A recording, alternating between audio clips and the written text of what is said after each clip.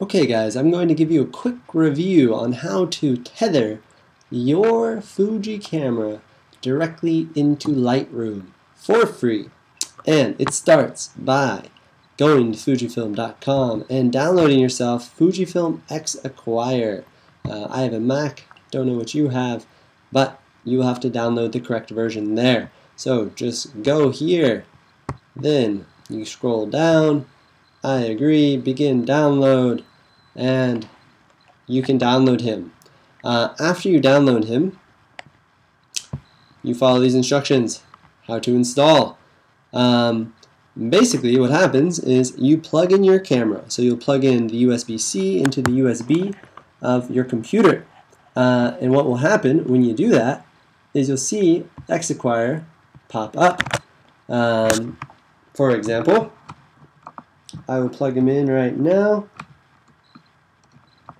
Okay, I have plugged in my camera, and now we will see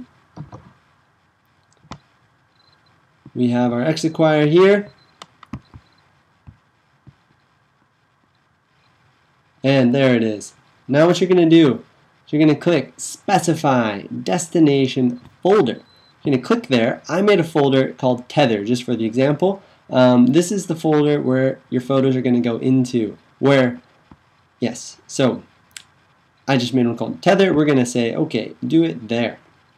Now, what you're going to do is head over to Lightroom. Okay, here you are in Lightroom.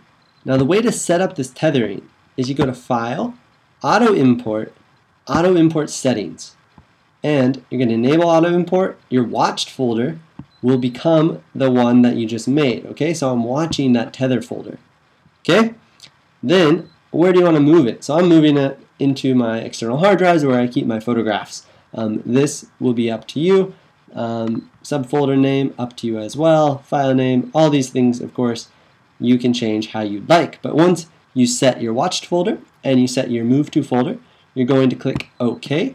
And again, you want to check auto import, that enable auto import is there. And now basically what happens is I can take a photo with my camera and we wait a few seconds, importing files, and there it is. There's the photo. So that's how easy it is. I hope this helped you guys. This is with Lightroom 6, but it should work for all of the versions of Lightroom. Okay, bye.